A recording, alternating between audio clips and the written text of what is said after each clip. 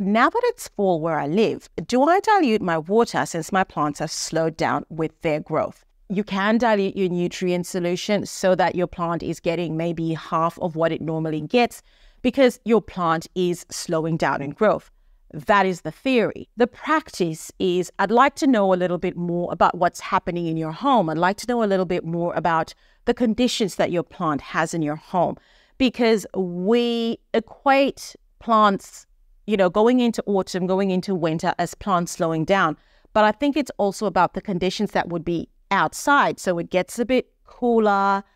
There's not as much sun. So the plant is almost forced to slow down because it doesn't have what it needs to actually keep growing.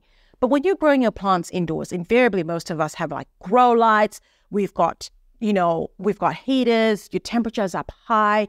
You're providing that humidity. Everyone's got a humidifier. So if you're keeping the conditions up that your plant needs to grow, chances are it probably is still growing, because I know I definitely have that in my home. The plants that are living in my grow tent and have the conditions growing are still banging out that growth. So I don't dilute the strength of my nutrient solution.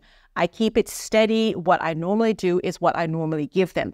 But the plants that don't have that, plants that don't have a grow light with them, plants that are not as warm as the other plants, their growth does slow down even in the house.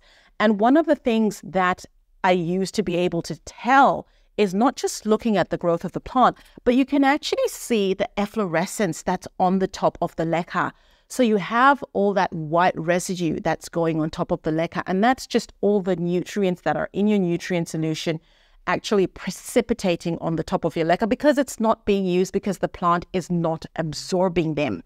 So that's another way that you can tell that, maybe I need to dilute my nutrient solution a little bit more because my plant is not absorbing what I think it should get, and all that is just being wasted. So if you're not, doing all that grow light stuff and all that stuff, yeah, it probably is a good idea to dilute your nutrient.